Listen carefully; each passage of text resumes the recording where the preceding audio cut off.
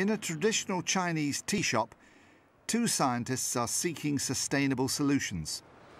The special dipterocarps into the culverts. Ian and Susie's challenge is to transform biology into economics. Do those go in the same time as the cuttings?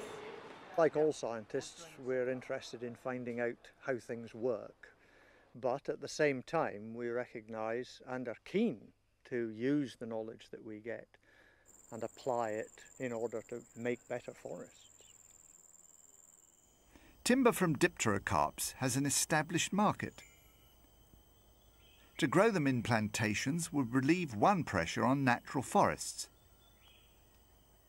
But you can't just plant dipterocarp seedlings anywhere and expect them to grow. This was an area which was an experimental plot set up to see whether dipterocarps could survive when planted under different spacing.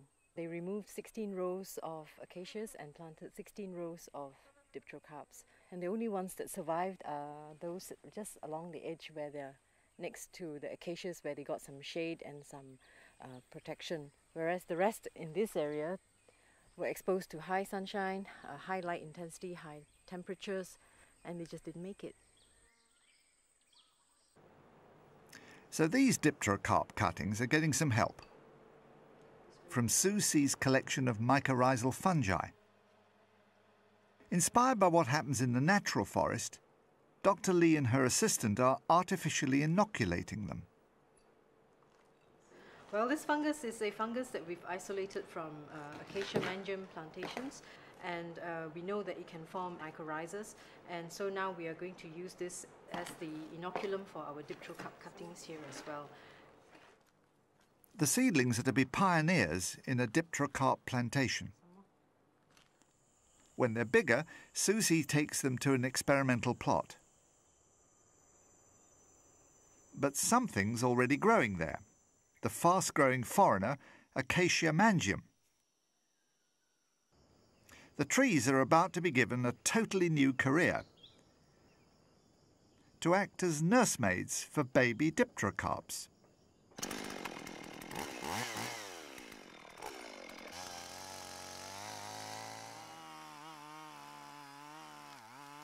Two rows of acacias are removed. Those left standing will provide light conditions similar to when a tree falls, creating a gap in the natural forest. The rest of the seedling support system is underground. Mycorrhizal fungi on the seedlings can also link up with the surrounding acacias, creating a localized wood-wide web. The complexity below ground may be in many cases driving ecosystems, promoting organisms which might otherwise not do very well, simply by the benefits that have been gained from joining into a shared mycorrhizal mycelial network. This could be just the boost the seedlings need. While the dipterocarps take a longer time to grow, we reckon that the wood that they produce is of better quality, and we think that they should have fewer disease and pest problems compared to some of the exotics which are established in plantations. This is what Susie hopes her experiment will eventually look like.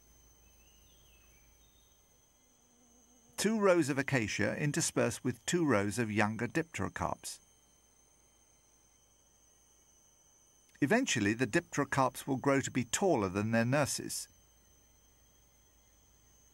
The acacias will be felled, leaving a plantation of tropical hardwood trees.